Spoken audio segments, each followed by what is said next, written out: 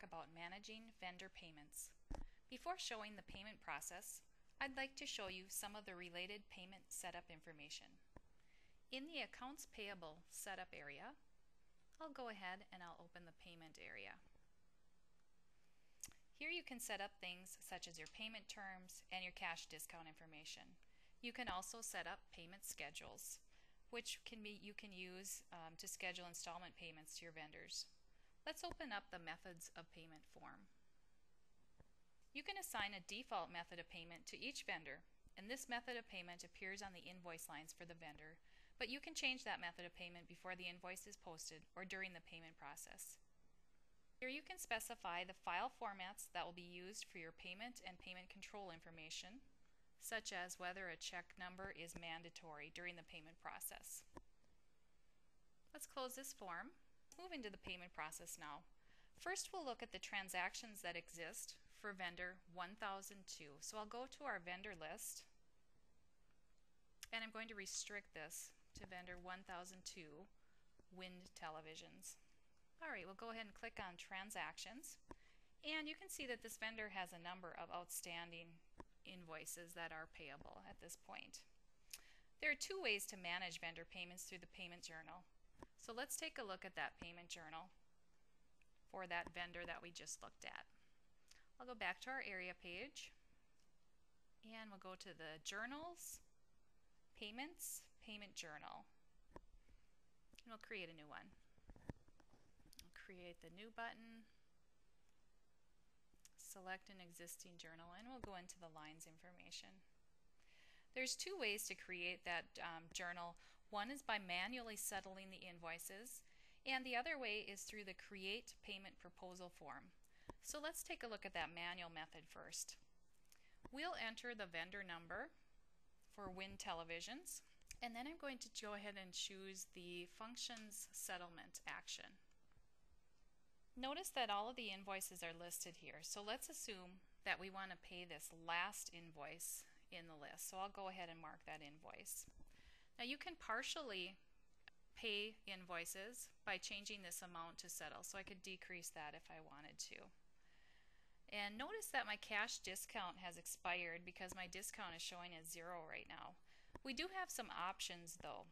We can manually override the discount with this Use Cash Discount field. Let me go ahead and click in that, and you'll see that there are some options in here. Normal means that it will simply take the defaulting discount method from the Accounts Payable Parameters area.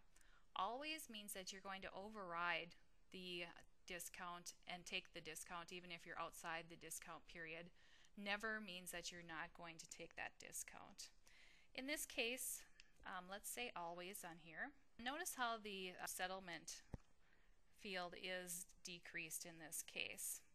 I'll accept this settlement, and we'll go ahead and close the form. This will bring the payment information back to the payment journal, and the line is created for the amount that I had indicated on that settlements form. Now you can also perform these same functions in the Create Payment Proposal form. Let's go ahead and delete this payment, and I'll show you how this same process works if you were using that Create Payment Proposal.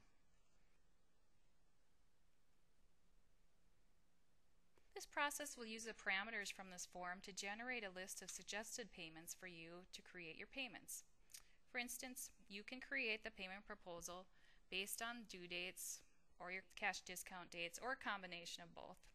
You can restrict the payment proposal using the date limiters throughout the rest of the field, and you can use the select query to further restrict the process.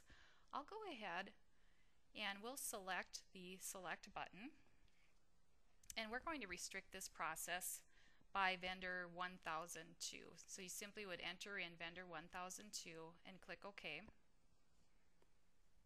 And then we'll go ahead and click OK to generate the payment proposal for me. So on this form, I can edit the information or delete the payments if I don't want to process them now. At the top of the form, you're seeing the invoices that make up the suggested payments, and at the bottom of the form, that shows the proposed payments. So in this case, you can see that I have a number of payments listed below, and as I scroll and move focus through these, notice at the top of the form changes because I'm paying off different invoices. The system will automatically take any available discounts, and you can select the balance control option at the top of the form to see the impact that the proposed payments would have on the balance of the impacted account. Now in this case, you can see that the bank account that I'm using, which is my U.S. operating expense account, will be decreased once I process these payments. You can see the before journal, and then there's also a column that indicates the after journal balance if I were to process these. Now once you're happy with that proposed payment, you can transfer the information into the payment journal. We'll go ahead and do that. And we'll be back to the payment journal line, and you can process that payment according to the prescribed method of payment. In this case, my method of payment is check, so then my next step would be to generate the checks for this. Now another part of payment management is currency revaluation. At the point in time when you create an invoice in Dynamics AX 2012, there's a currency associated with that invoice. However, the currency rates change over a period of time, and you may want to perform currency revaluations. When you run a currency revaluation, that revaluation will create unrealized gains and losses on the invoice. Let's just go ahead and I'll show you where that form is located. It's under Periodic Foreign Currency Revaluation. And at the time when you make payments against those invoices and you actually settle the payment against the invoices, any unrealized exchange adjustments that had previously been made will be converted to realized exchange adjustments. So let's just take a look at this form. To run this, you would simply provide inputs into the parameters that you're given here, and you could run it again using the select query. You could run it just for specific vendors if you wanted to, or vendor transactions if there were certain transactions that you wanted to revalue, and that process would go ahead and run for you. That's all we have today for vendor payments. Thank you for your attention.